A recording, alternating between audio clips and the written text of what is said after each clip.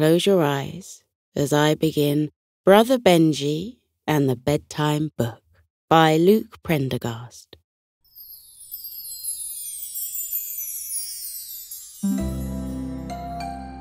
Benji lived in a tall house with his grown-up sister Belinda, his baby brother Barney, and their dad.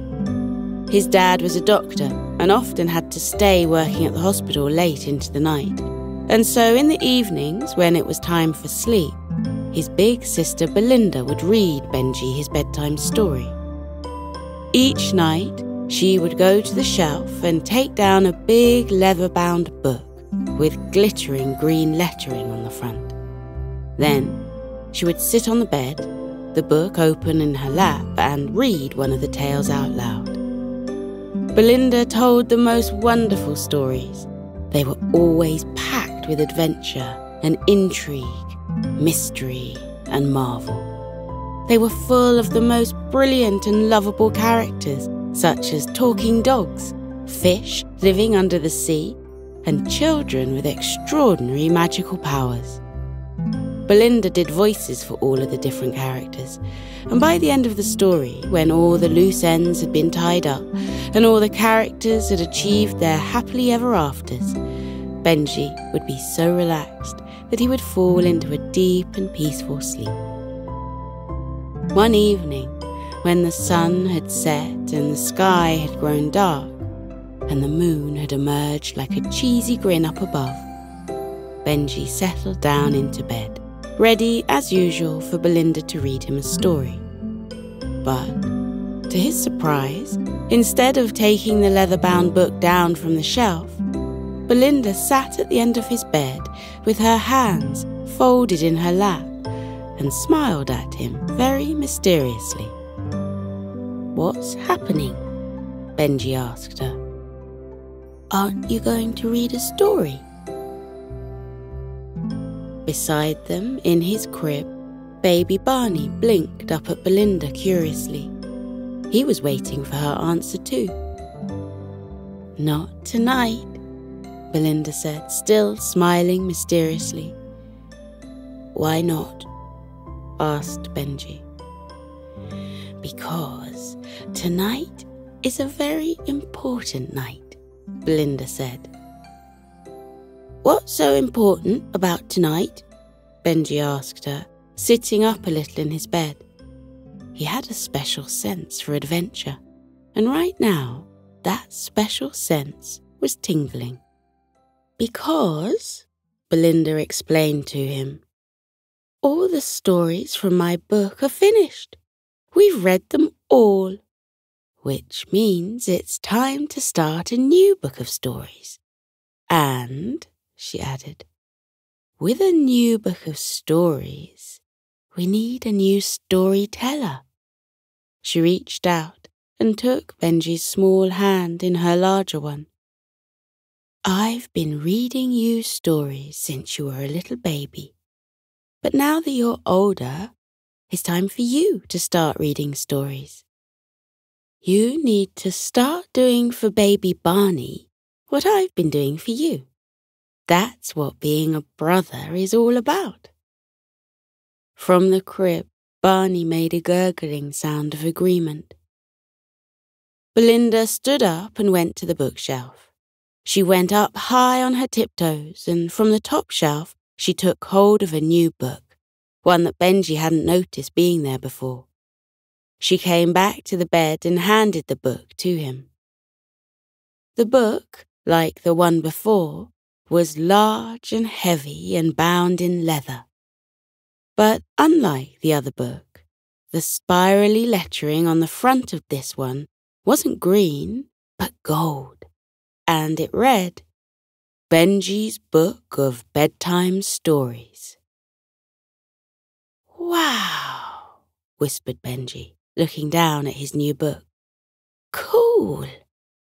Benji was very excited to read a story for his baby brother Barney, and he couldn't wait to find out what kind of tales were contained inside this book.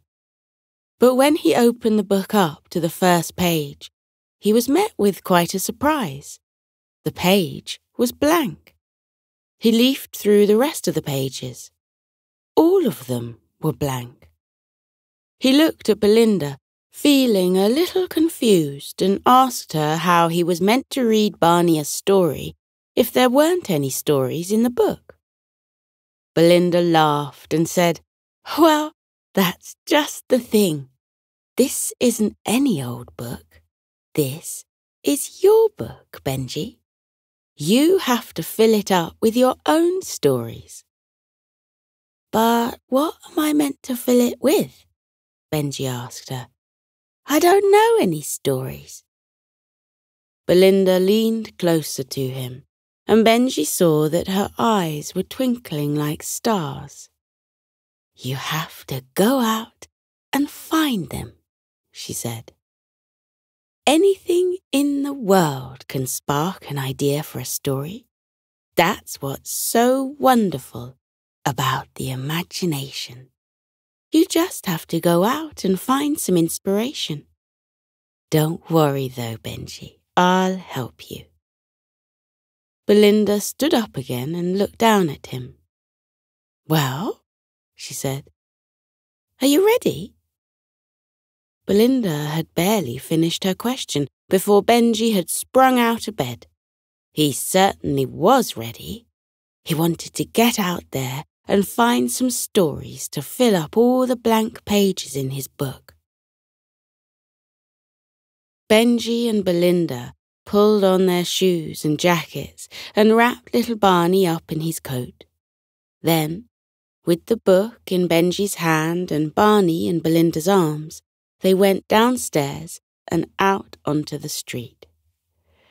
The air was cool on their faces, and across the road the windows of the houses glowed orange with lamplight. They looked up and down the street, first one way and then the other. "I don't see any stories," said Benji.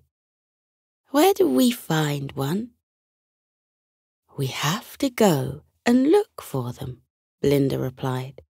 "Come on, let's go." And so, together they turned left out of their house and began to walk down the road. They passed cars lined up on the curb like gigantic sleeping beetles. A cat slunk along a wooden fence and then jumped off as quick and fluid as water. Above their heads, the leaves in the trees rustled and whispered. But as far as Benji could see, there were no stories to be found. Soon they came across a man on the street. He appeared to be searching for something. He crouched down and looked beneath the hedge. He opened the door of his car, rooted around inside, and then shut the door again. He lifted the lid off a bin and peered inside, but he didn't seem to be able to find what he was looking for. When they reached him, Benji and Belinda said hello to the man. Barney, who couldn't talk yet, gurgled a greeting and dribbled down his chin. "Is everything all right?" Benji asked the man. The man, who had curly grey hair, adjusted his glasses on his face and wrinkled his nose. "Oh," he said, "my dog has lost her bone." He pointed towards his front door, where a golden Labrador sat waiting for her bone to reappear. "I've been looking for it everywhere," he carried on, "but I can't seem to find it." "Do you need any help?" asked Benji, who always wanted to lend people a hand when they were in need. "Oh, no," said the man, shaking his head. "Thank you, but I'm sure it will turn up somewhere soon." And with that, the three siblings continued on down the road. When they'd gone a few paces, Belinda stopped and turned to Benji. "Well," she asked him, "have you got a story yet?" Benji looked at his big sister quizzically. He asked her what she meant. "Did seeing that man give you any ideas?" Belinda asked. Benji thought back to the man searching for his dog's bone, but he didn't see how that would give him an idea for a story. "You've got to use your imagination," Belinda encouraged him. "You've got to take a piece of inspiration and, using your mind, transform it into a story. Have a go," she urged him. "Think about it. Think hard." So Benji did what his sister said. He thought very hard about it. And after a few seconds, something utterly magical started happening in his mind. He was thinking about the Labrador, and suddenly she appeared in his imagination, except now she was wearing a fur coat. And she told him her bone wasn't only lost, it was missing. Where had it gone? Had it been stolen? Something mysterious was happening here. Then, quite amazingly, another dog bounded into his mind. It was a bloodhound with a sharp nose perfectly suited to sniffing out missing things. The bloodhound was a detective. He wore wire-framed glasses and a top hat, and carried a little notebook around with him in which he wrote down all his clues. "Don't worry, Miss Labrador," the bloodhound detective said. "I'll be sure to find your bone." And then, even more amazingly, into Benji's mind sprang other animals: a crafty fox with a bushy tail, a conniving cat stroking her whiskers, a sly-looking snake. Was one of these creatures the culprit? Benji wondered to himself. "Wow, Benji," Belinda said. Look what amazing work you're doing."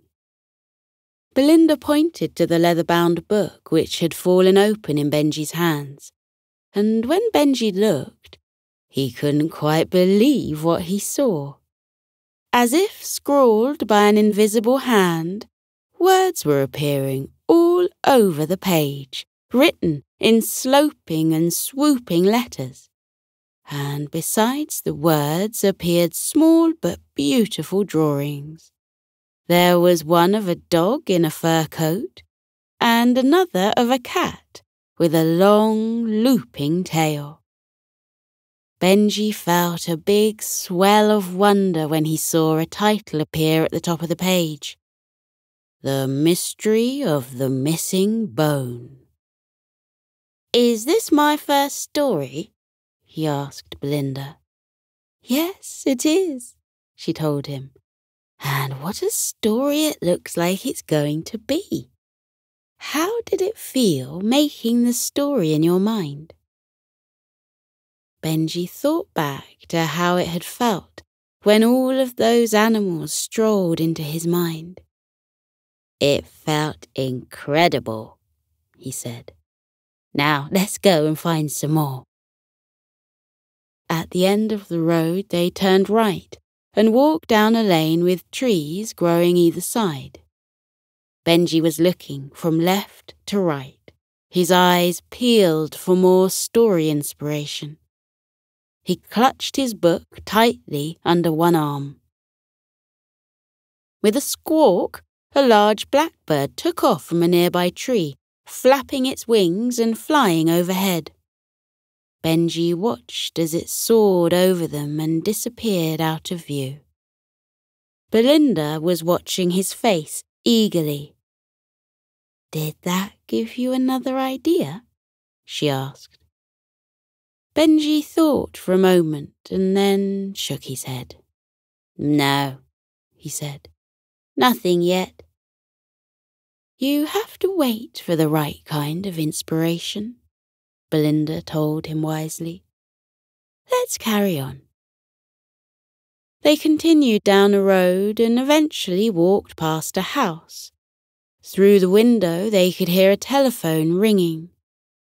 Belinda looked at Benji with one of her eyebrows raised, but he shook his head. nothing yet. They carried on, and soon they heard the sound of a bell ringing. Ring, ring. Benji, Belinda, and baby Barney looked at the street up ahead and saw a bright green bicycle coming towards them. It was being ridden by a girl in purple dungarees, with her hair in 2 pigtails. The girl rang the bell on her bike again and called out, "Excuse me." The 3 siblings stood to the side of the lane to let the girl cycle past. She went by with a whoosh and called out, "Thank you," over her shoulder. When the girl was gone, Belinda headed off down the road again, but Benji told her to wait. "I'm having an idea," he said. And sure enough, that strange, exciting and magical feeling was rushing through him again. He was thinking about the girl on her bike, but all of a sudden, in his mind, the bike was no longer an ordinary bike. Instead, lustrous green wings were sprouting out of the handlebars, and with a giant flap of these new wings, the bike took off into the air. The girl soared up into the sky, her pigtails fluttering behind her. And then, more amazingly still, more people and objects flew into Benji's mind. There, beside the girl on her flying bike, was a boy riding a horse with a coat the colour of gingerbread. But the horse had wings too. And there was another boy riding a hippopotamus that could jump from cloud to cloud. And another girl was perched on top of an octopus whose 8 tentacles were spinning around like the propellers of a helicopter, so that it hovered and flew through the air. What were all these kids doing? Thought Benji to himself. And why are they all flying together? And then, as if his mind were answering its own question, he saw in the distance a towering mountain, so tall that its tip was snow-capped and disappeared into the swirling clouds. And on top of that mountain was a golden temple, and at the heart of that temple, a magical prize. "Look," Belinda said, pointing at the book. "Look, Benji, you're doing it again." The book lay open in his hands once again, and words and letters were appearing as though by magic, written in a deep blue ink. Like last time, pictures were appearing by the sides of the pages too. A small image of a winged bike and a snow-capped mountain. Finally, the title appeared at the top of the page. Belinda read it out loud. "The Great Race to the Summit." "Nice work, Benji," she said. "I can't wait to find out what that story is about." As they carried on walking down the road, Belinda turned to Benji and gave him a big smile. "You know what, Benji?" she said to him. "I think you're even better at this than I was when I had to film my book. You, little brother, are a natural storyteller. The book is going to be packed with fantastic tales in no time, I bet." As it turned out, Belinda wasn't wrong, because as they continued strolling around the village, ideas flowed into Benji's mind more and more easily. Sometimes he would look at something, a tree, or the red postbox, or a gate creaking in the wind, and nothing would come to him. But at other times his mind lit up with inspiration, as though someone had flicked a switch and turned on 100 light bulbs.